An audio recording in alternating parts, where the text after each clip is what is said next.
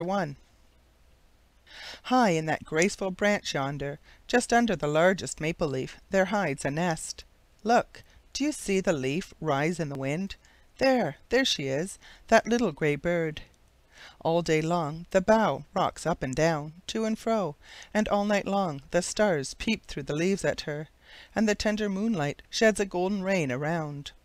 Through all the long summer the sweet wind hovers, now singing a song of peace and love and home and joy, now lifting the green canopy overhead to give the little mother a view of some soft cloud floating in the blue sea above. And so she sits and broods and broods. And when it rains, why, it never rains at all in that sheltered nest. The leaves look out for that. Watch! Dipping, swooping, curving, with a flutter and a whirl, comes a wee bird smaller than the other, and she has yellow feathers in her wings. But Mother Bird's eye are on her, and wondering, she anxiously awaits the result of this unexpected visit.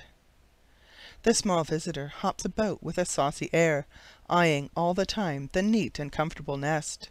Suddenly she makes a dart at a dainty bit of white cotton deftly woven into the nest, and as quickly carries away the pride and joy of the young mother bird's heart.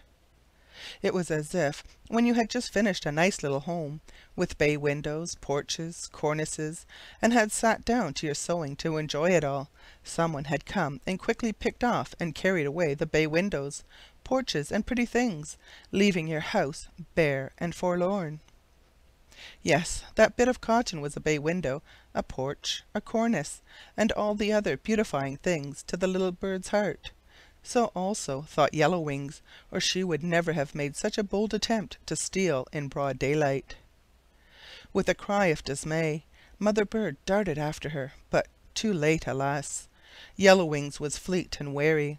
She knew the quickest way to get out of sight, and poor little Mother Bird must come back to her dismantled home to tell her husband the sorrowful tale, and they two repair the damage as best they can. It is not the work of a day, though, for such bits of cotton are not always to be found for the looking. Poor little birds! And two watchers standing by saw it all. One was, did you ever know the little girl that lived in the pretty house with a garden all about it? Her eyes were bits of blue left over when the sky was finished. Her hair was like curling sunbeams, and her lips all kisses and rose leaves. When she laughed, 'twas like the spring wind playing amongst the violets, so low and sweet. Every one loved little Esther, and she was queen of the whole house. There she stood on the balcony, close over the branch where Madam Bird rocked all day, and saw the deed done which so darkened the cheer of the little nest. Her heart swelled with indignation that a bird could be so naughty, and her feelings took voice in a sorrowful, horrified "Oh, poor, poor birdie!" The other watcher stood below, leaning on his rake. He was a dark-browed young man, with a face that would have been good but for the settled look of gloom and scorn which he wore. There was a certain pride, too, such as did not match the rough gardener's suit. All about him stretched the broad lawns, smooth as velvet, of the Carleton home, and above the blue, blue heavens. It was a perfect day, and yet the perfection jarred on the young man. Here was all this beauty, and none of it for him. If there was a God, how could he treat him so? Where was the justice in it? He looked down with contempt at the heavy boots and the rake which must be used, and used faithfully, for someone else, ere he could have a right to his daily bread. He hated the work he was doing, and put no pleasure in the clean-cut curves of the gravel paths on which he was working, or the well-shaped mounds he was preparing for the plants that were soon to fill them. It was not many years since he was a boy in a home where everything was pleasant and happy. He was the pride of his father and the pet of his mother, their only child, and his every wish was gratified if possible. His father had not been rich, only comfortably off, but he had never wanted for anything. He had been a bright boy in his classes in the public school. His father had intended to educate him for a lawyer. To that end the boy was not expected to devote himself to anything but study, so he grew up with very little practical knowledge of any kind. He had not improved his opportunities for study as well as he might have done, but he did not realize that yet. At 15 he was in a fair way to graduate from the high school in one more year, when his education suddenly stopped. The father was killed in a railroad accident, and the little mother, not very strong at the time, never left her bed after the funeral, and in a few short days was lying beside her husband. When the poor stunned boy tried to look around him to see what he should do, they told him that he had no money, and must leave school and go to work.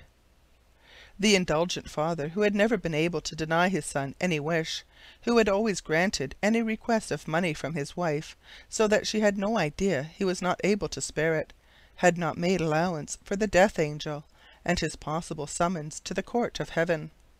The money had been spent as it was earned, on little everyday comforts, and there was nothing left to the boy but hard work, for which he was not in the least prepared. He had taken, as a matter of necessity, the place that was offered to him, but he did not know how to do the work well, and disliked it. When there came an opportunity for a change, he changed, and, as is often the case when people try to better themselves, he only made himself worse off, and hated the new work more than the old. So he went from one thing to another, often out of employment, and so surly and haughty in his manner that no one cared to employ him. He awoke one day to the fact that he was a man, 24 years old, with no regular employment, and, what was worse, no chance of any work whatever. He had drifted in these years far away from the old home, where he might have friends to help him. He found himself in this strange city, having spent 2 weeks in fruitless hunting for something to do, in debt to the landlady of his miserable little boarding-house for his board for those 2 weeks. What was to be done? There seemed to be nothing in the world for him to do. He had even condescended to ask one man if he didn't want his wood sawed, but had received a sharp "No," that he had not the courage to ask anyone else. So when he heard Mr. Carleton inquiring for a man to do a little gardening for him, as his gardener was sick, he was glad in a sullen kind of way to accept the offered work. This was his first day at the place, and he had filled his mind with hard, bitter thoughts about himself, his lot, and the injustice of his God to have allowed it all to happen to him. You see, it never occurred to this young man that he had brought part of the trouble on himself. His mother had been a Christian in her quiet way, always teaching him that he ought to love God, although he had not in any very definite idea why. Just before she died, she had said to him in a broken whisper, "Robert, I haven't been the sort of mother I ought to have been. I haven't told you about Jesus and his love. I don't know what I should do without him now. You must know him, my son, and get ready to die. You will be sure to come to me in heaven, my boy." He had kissed her and promised, too stunned to know what he was saying, almost. But later, when his grief had somewhat worn away, he had fallen in with companions who ridiculed his mother's God, and he had grown to think that if there was a God who loved him, he never would have let so much trouble come to him.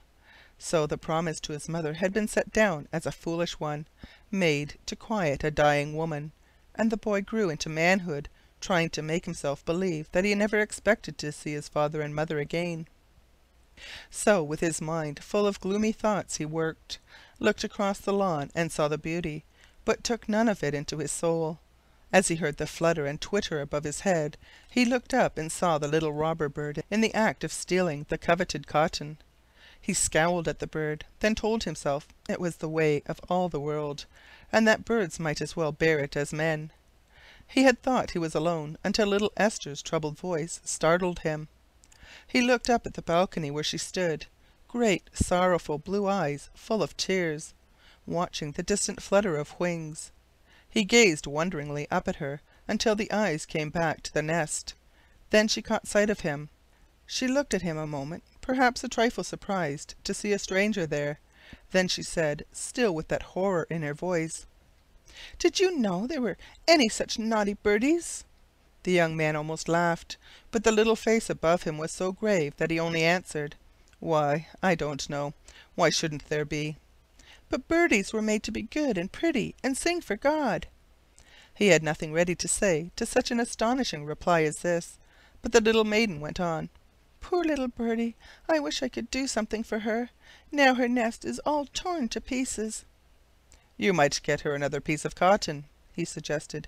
She was delighted. "Could I?" she said, her face all changed in an instant. "Oh, could I? And would she use it?" "I think she would if you hung it on the branch close to her nest," said he. "Then I will ask my grandma for some.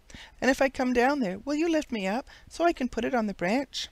'Cause I'm not very tall, you know," she said quaintly. The little maiden received the promise and vanished through the open window, leaving Robert Knight with the first real smile on his face that had been there in many a day. Presently she came down the wide piazza and stood beside him on the ground. "Here I am," she said, "and I have some cotton and some silk ravelings from my dolly's sash, pink and blue. Do you think the birdies would like those too? My grandma thought so." The sweet voice asked his opinion as if it were a matter of great import, and the young man smiled again as he assured her he thought Madam Bird would be very glad to get them. A great time they had arranging them on the branch. Father Bird, high up in the branches of the neighboring elm, with his heart in his mouth, watched them, wondering if there was going to be an utter destruction of the pretty home he and his wife had labored so hard to make. But perhaps Madam Bird saw the pinks and blues and coveted them, for she went and sat very still beside her husband, looking down, first out of one eye and then out of the other. A dainty little maiden, mounted on the shoulder of a dark young man, one white arm and hand clasped close about the collar of the dark, rough coat, made a pretty picture, with the maple boughs for a background. They worked eagerly, fixing them so the birdie would be sure to see them the first thing and not feel bad any more, Esther said, and when it was done they withdrew to the shadow of a large cedar to watch for the return of the householder. After eyeing long and anxiously, Madam Bird's love for the beautiful overcame her nervous fears, and she came by various short stages, stopping long at each place, to be sure all was well, to the branch where hung the ravelings of Dolly's sash. She pecked at them once or twice, turned her head to one side, gave a twittering call to her husband, and down he came. Busy and happy they were then, as any two birds could be, weaving in and out the delicate threads, and making such a nest as would make the heart of Yellow Wings ache with jealousy for many a day. Oh, how happy was little Esther, down behind the cedar tree, her small hands clasped together with delight, her eyes very large and bright with excitement. Robert Knight stood near, silently watching her. Presently he remembered that his time was not his own, to stand thus and idle away the hours, watching this beautiful little creature. He turned with a scowl and was about to go back to his work, but Esther looked at him with a smile. "I think you must be a very nice man," she said. He started. When had anyone ever called him nice since his mother used to lay her white hands on his curls and call him her nice boy? It brought a queer sensation to his throat, but he mastered it and said in a rather gruff voice, "Why?" "Because you wanted to help the poor little birdie so much." Then she put that soft little hand in his, looked up into his face, and smiled again. "May I stay with you a while?" she went on.